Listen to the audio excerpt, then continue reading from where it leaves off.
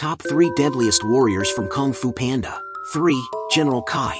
Until Kai learned how to steal chi from others, this mighty warrior battled alongside his comrade in arms, Master Oogway. Oogway sent Kai to the spirit world for 500 years following a fierce battle. He was still able to come back as a spirit warrior, and he was determined to steal the chi from every Kung Fu master. 2. Master Oogway.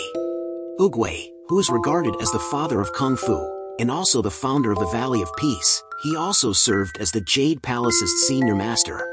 Oogway was the strongest at his prime age and was a veteran of wisdom, knowledge, and experience who deserved the utmost respect from all fighters. 1. Pa invented the Panda Style and has won praise for using it. Pa was foretold by Oogway to be the Dragon Warrior. And Po's victory over Tai Lung and General Kai showed everyone, including himself, that he is a great hero and one of the strongest Kung Fu Panda heroes.